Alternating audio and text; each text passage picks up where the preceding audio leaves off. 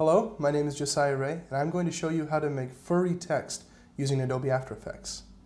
So we come into Adobe After Effects, and we're just going to create a new composition real quick using an HD setting for 1080p, and we're going to call this Fur. Inside of this, we create a new layer. I'm going to make it a new black solid. And this is going to be the fur texture that we use.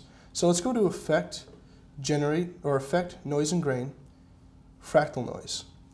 And we're going to select underneath the fractal type a dynamic twist.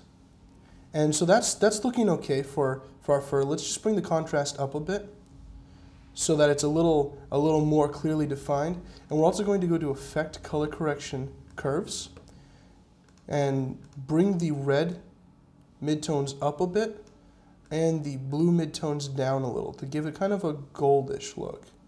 And that's not too bad. So the next thing we need to do is create our text. So click the horizontal type tool here at the top, and we're just going to type fur. And so I'm going to scale this up. I'm holding down the Shift key while I do. Make this nice and big. And we're going to make sure that that fur layer is on top of the black solid.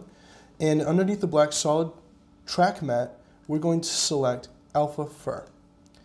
And so that kind of makes the fur have the texture on it, but we need to alter the sides so the sides look a little furry too.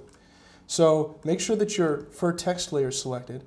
Go to Effect, Distort, and we're going to go down to Turbulent Displace. And we'll zoom in a little bit so we can see this a little better. Obviously that doesn't look anything like what we want, but if we bring the size down, we can see it becomes a lot more complex around the edges. And so we want something like that for a basic size.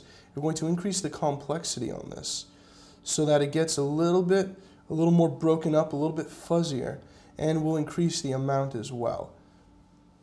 And we can play around with this just a little bit so that it starts to look a little bit more like fur.